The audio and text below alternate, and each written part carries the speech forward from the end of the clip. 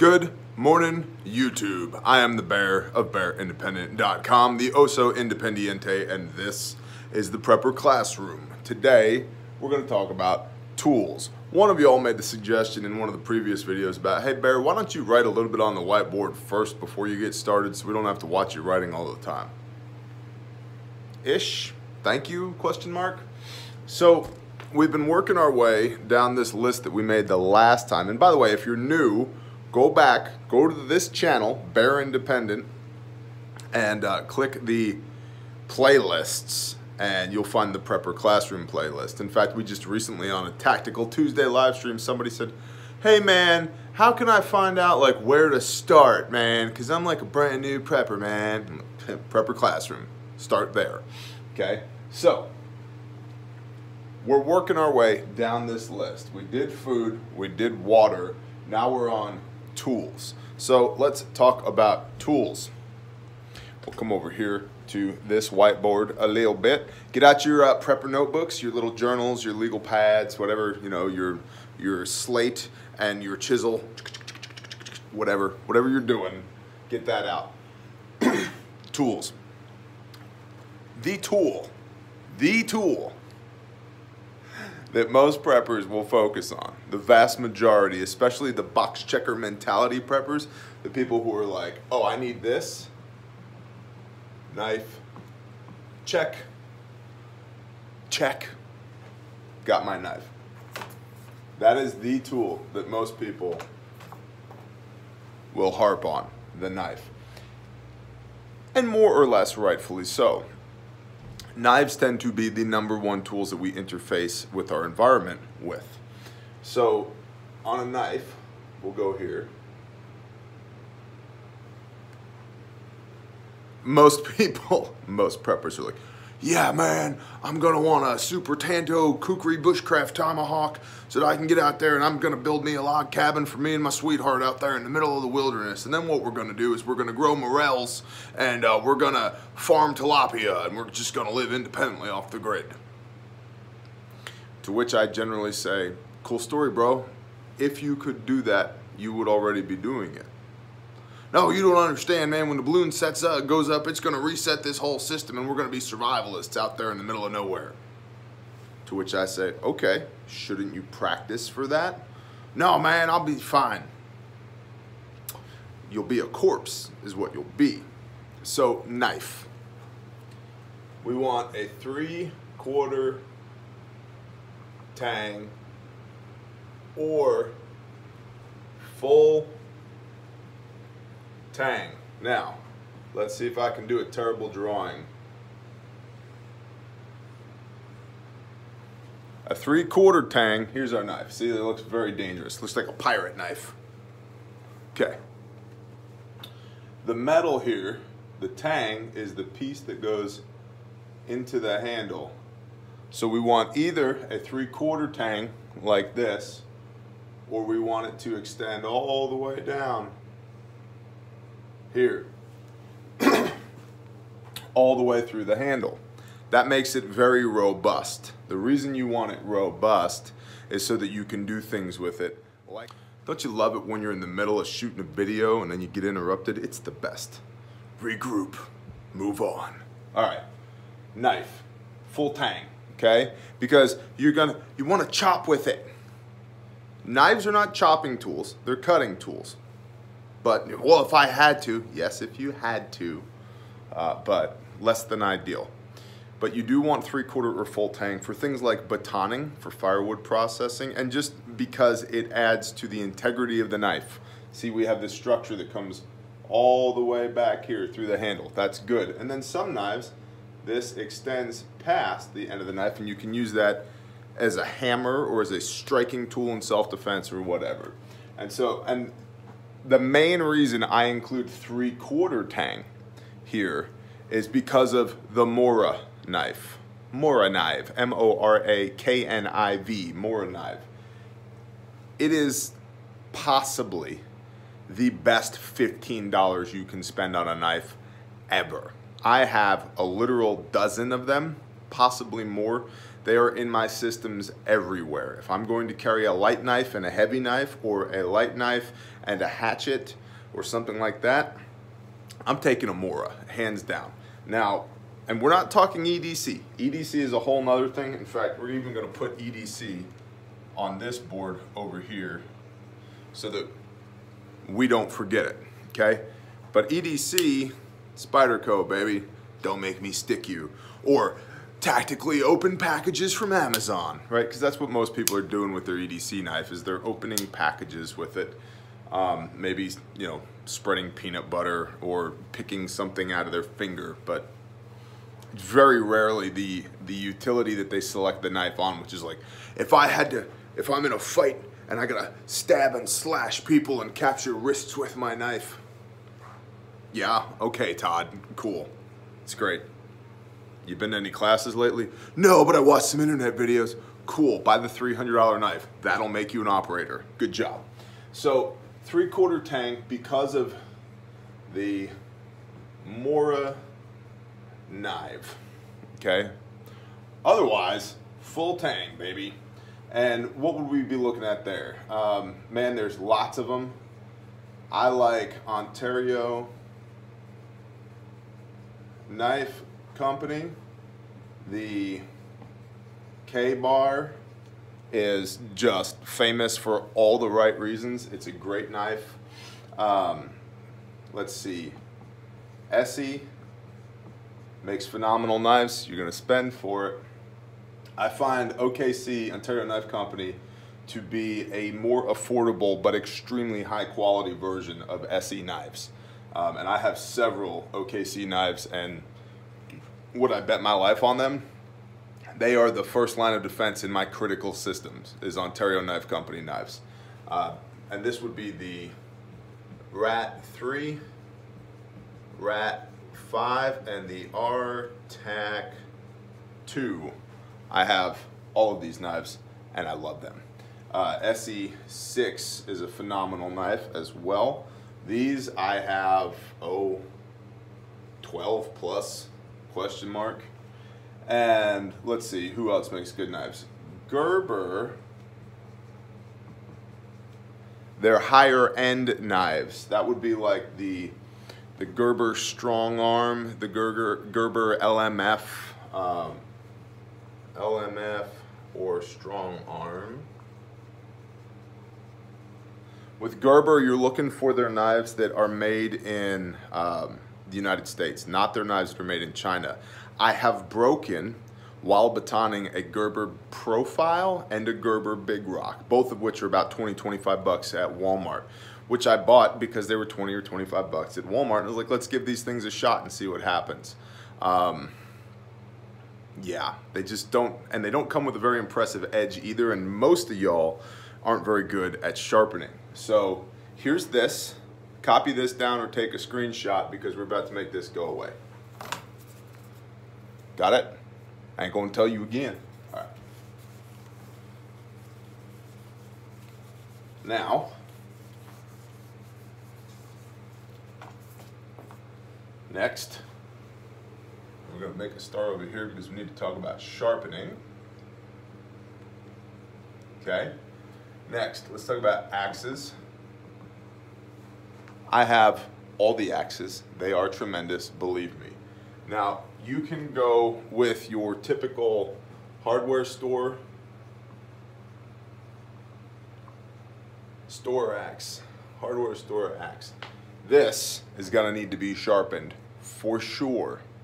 If you don't know how to sharpen axes, you need to look up the draw file method.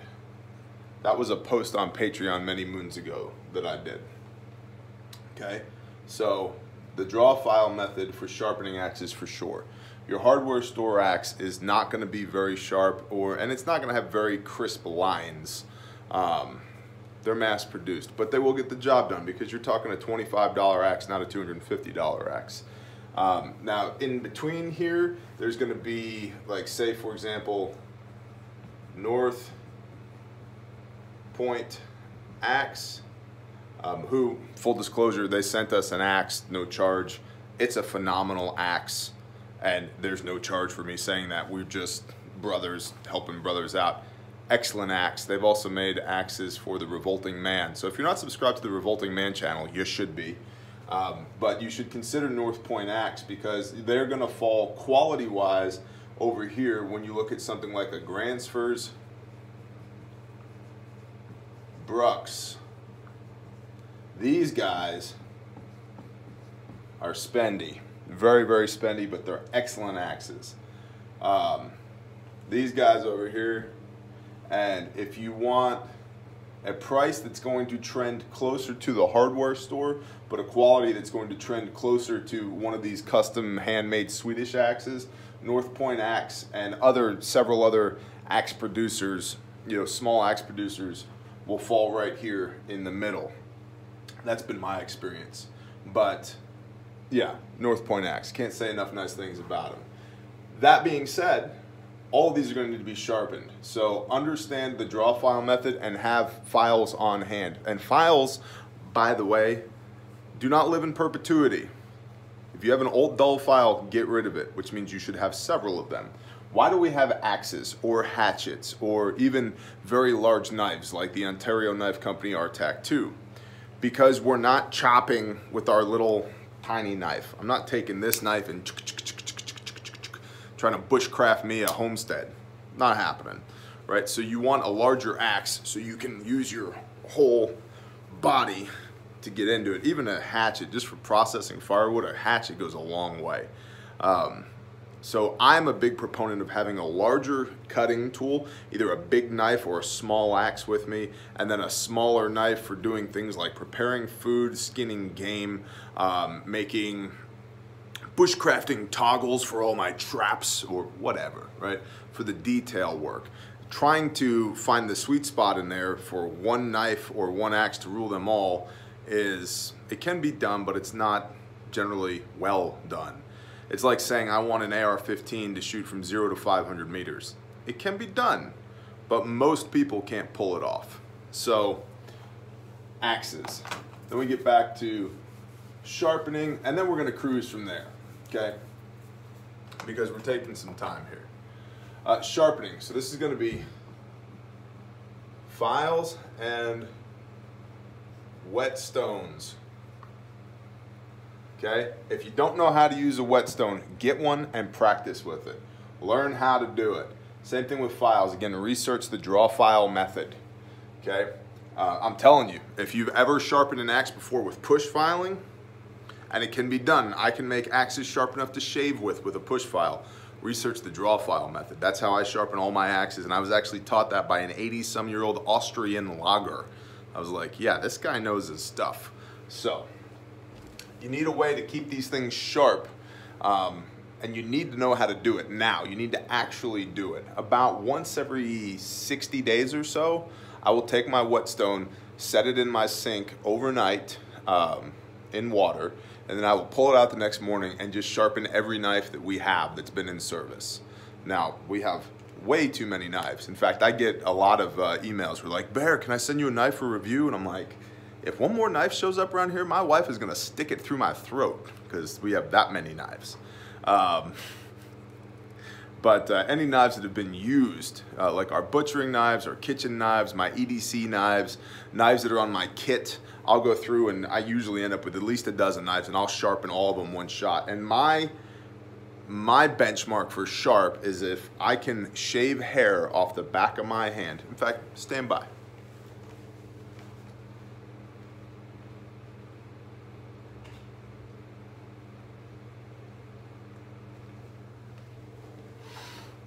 If I can take a knife like this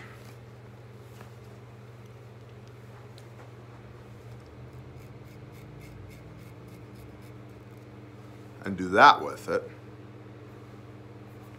then we have a sharp knife, okay? So if your knife can't do that, you don't have a knife, you don't have a tool, you have a toy. So keep your knives sharp, okay? And understand how to make them sharp. Otherwise, why bother? And again, this is not something you're gonna figure out on the worst day of your life when you decide you need to sharpen your knife. in the middle of the apocalypse.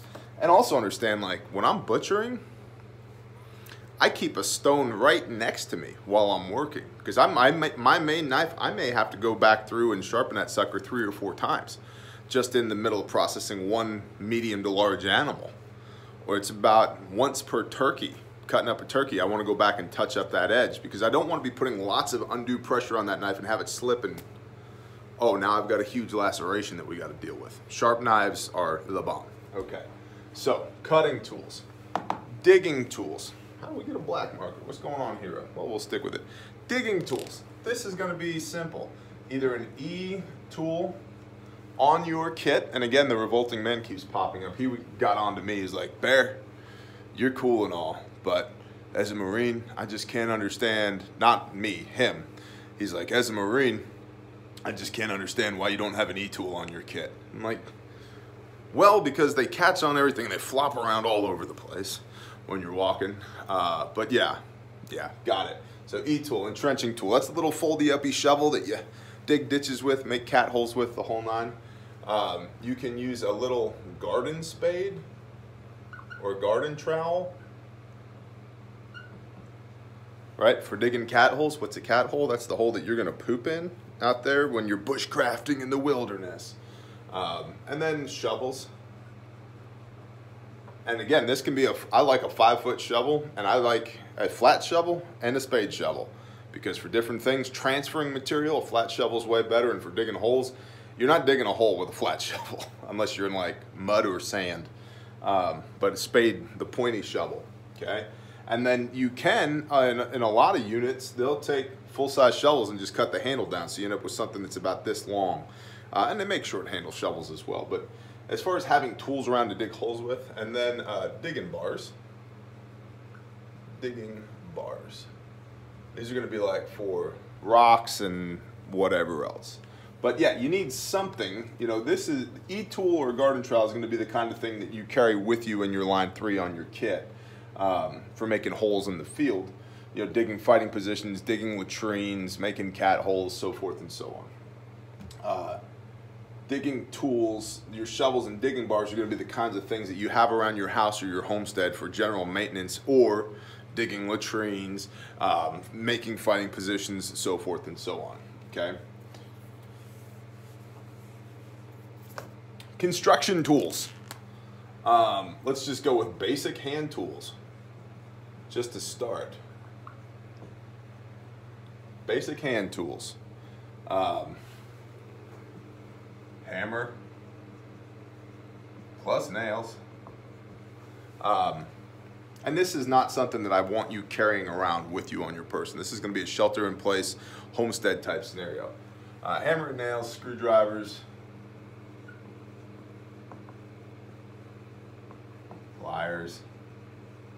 You can have a drill. Battery-operated drills and impact drivers are the bomb, as long as you have a way to keep them recharged.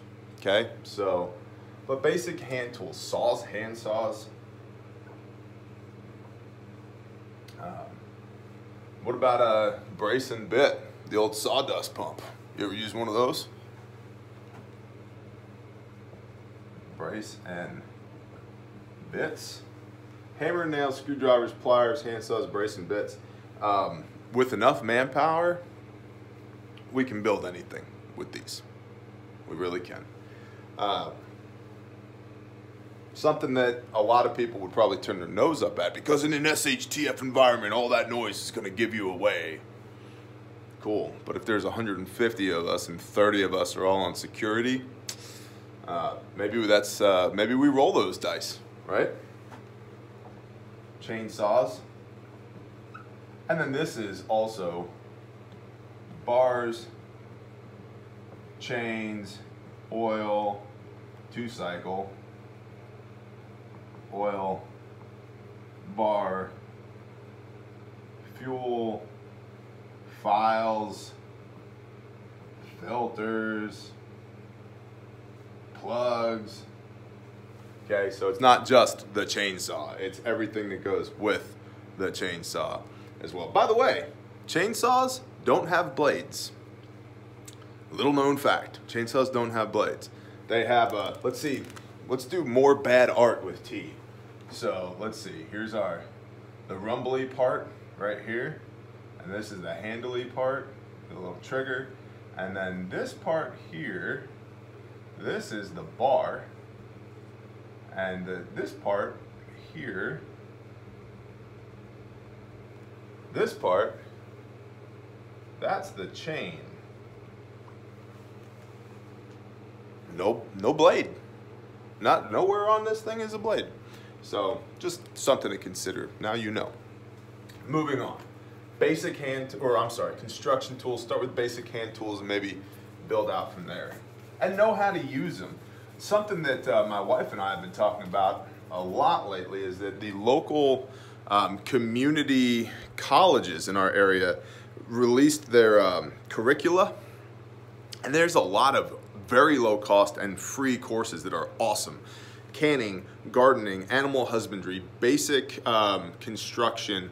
One of them's how to win more contracts by marketing to the federal government. I'm like, interesting, right? They have a broad range of things, including construction, woodworking, welding. One of them was welding. One of them was intro to plumbing. They're free. So check your local colleges and see what's out there, free or low cost courses for you to take. Construction tools, cooking tools. Cooking, you need a stove plus fuel. How much fuel? Lots of fuel. So, and again, bug out versus bugging in place, or bugging in, sheltering in place. Bugging out, your stove might be a little trioxane tablet stove, or a little compressed gas stove, or whatever. Or it might just be, you might just make a little fire, right? And have a little grate that sits over your fire to heat your water with, whatever, right? So there's that aspect of it. And then there's we have a homestead, we're sheltering in place, okay?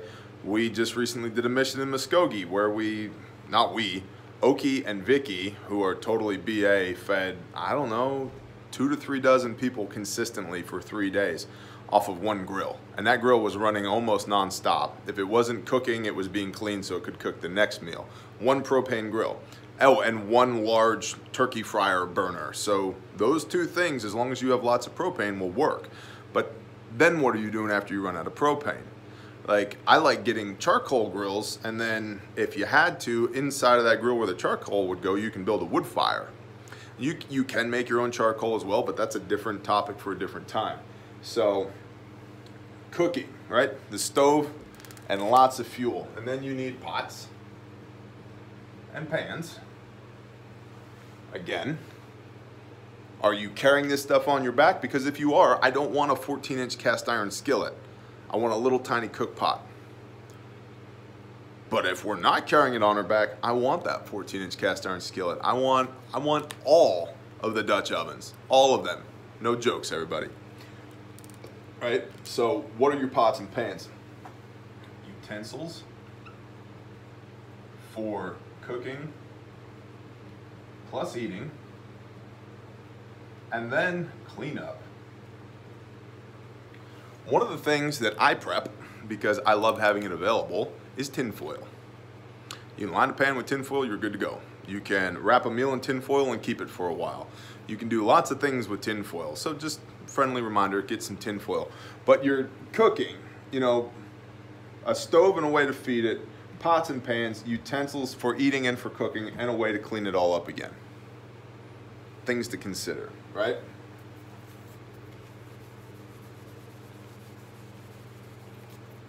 We go medical tools.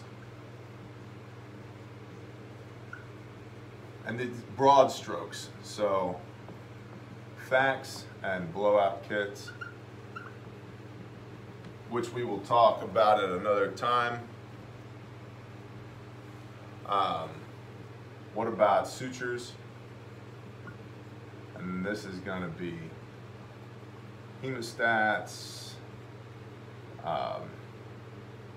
scalpels, the plier-y things that I can't remember what they're called, that aren't hemostats but something else. Medical tools. This could be bone saws, syringes,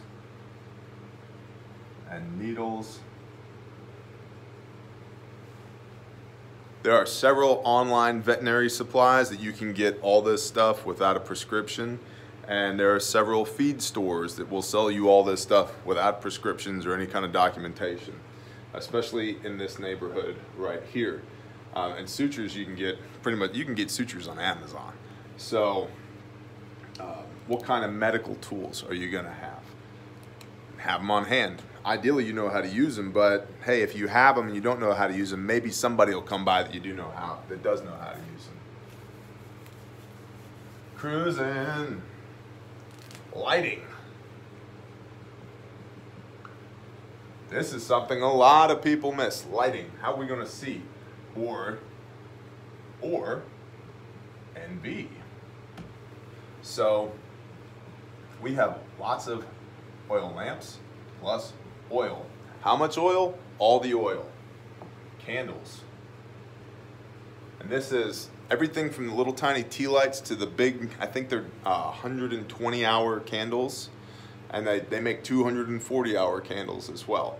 So we have everything from the little tiny tea lights, which, by the way, if you have a stubborn fire, a tea light will help. And I actually keep some tea lights in some of my fire kits, especially for my kids' fire kits, that if they are, you know, if they're in an E&E situation or whatever, and they got to build a fire and they're having a hard time, light that candle with their Bic lighter, pile their stuff on top of it, and they will get a fire going.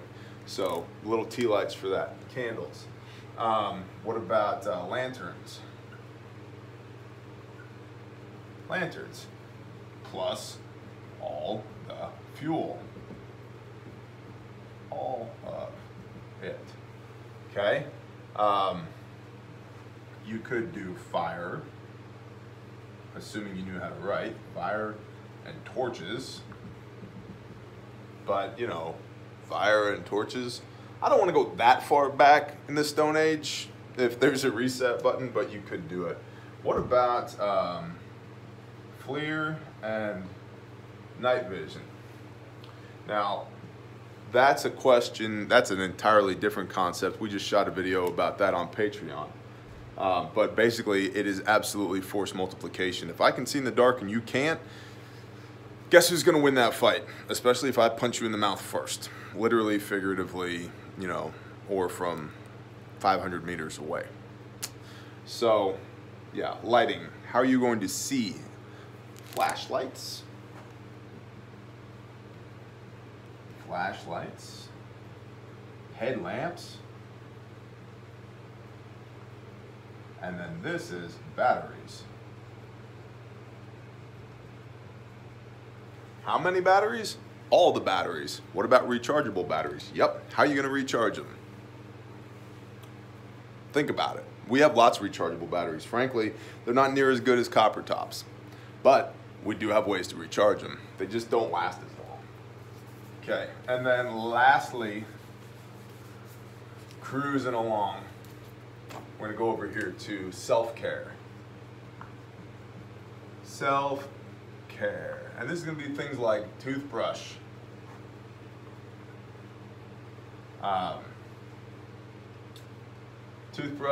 toothpaste, and floss. That's what I'm looking for. That's the word. Floss. How about nail clippers? Again, a sharp knife here. Sharp knife plus tweezers for removing foreign objects. Forceps is that other word I was looking for earlier. Forceps. Not plier things that are medical. Forceps. Maybe you get a pumice stone and you can get all the rough skin off of the bottom of your feet. I don't know, whatever. Like whatever you're into. And then whatever you need. If you have any like special conditions that these are the things that I have to need, that's self-care. What do you need to self-perpetuate? That would fall into over here, and that would be additional, whatever you need. whatever you need. So again, the idea behind these videos is not that we take a super deep dive on each individual thing. What kind of forceps, T? Well, I like Turkish made ones that are black with the rubberized handles because those are the best and I can, let's get that tooth out of there, right?